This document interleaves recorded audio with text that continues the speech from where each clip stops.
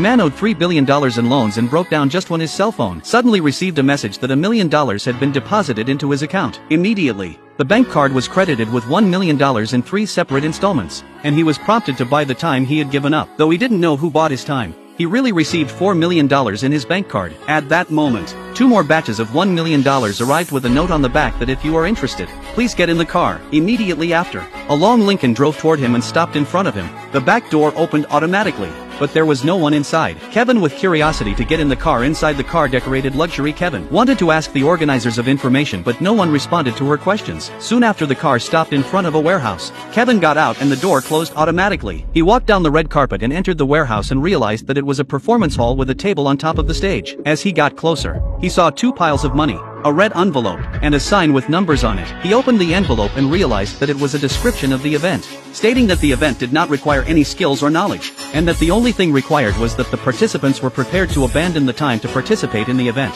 and that they would be fed and housed, and that the prize money would accrue over time. Once the set time is up, the program will end automatically, and if any participant dies, the program will end immediately. If you're not interested in the event, you can take the 20 million on the table and walk away. Or if you're willing to participate, you can choose a number and enter the curtain. Kevin weighed the pros and cons of this place: food, shelter and money. It seems that the organizers do not want anyone to die. It's a quicker way to make money than robbing a bank. He had no skills. Even if he worked all his life, he couldn't pay off the high loan of $3 billion.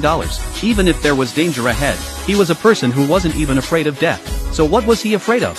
With this in mind, he chose license plate number 3 and walked through the curtains, through a steep staircase after a large indoor amusement park into sight. The organizers also deliberately created a fake pool. Seems to be the conditions here will not be too bad. Right in front of him is a 24-hour countdown screen, meaning he can only be in there for 1 day. The steel door behind him suddenly closes and he can't get out until the time is up. He began to take a closer look at the grounds and a bold red staircase caught his eye. His room was on the 3rd floor. There was no elevator, only stairs. His number plate was his room card, and when he entered the room he found it empty with only 1 piece of equipment and a walkie-talkie. There were cameras in every corner and even the windows were simulated by monitors. At that moment, the door to the facility slowly rose and inside were clothes and shoes and a manual of rules. When he opened the manual, the first rule required him to turn in all his belongings and put on a specific uniform. Number 2 says he can check his accumulated winnings on the scoreboard. Rule number 3 says he can use the walkie-talkie to purchase any item he needs, but the item will be deducted from his winnings at a special price. Anything used outside the room can be purchased in the plaza, which means anything he buys in the room can't be taken out of the room. Rule number 4 says he must stay in his room from midnight to 8 a.m. and must not block the cameras. Violation of 1 rule will result in half the prize money being deducted. The last rule said the show would start at midnight. Kevin hurriedly checked the time and realized the show would start in a minute. He panicked and changed his clothes only to realize that all the pockets on his clothes were fake. Soon the minute passed and his scorecard suddenly read 30,000,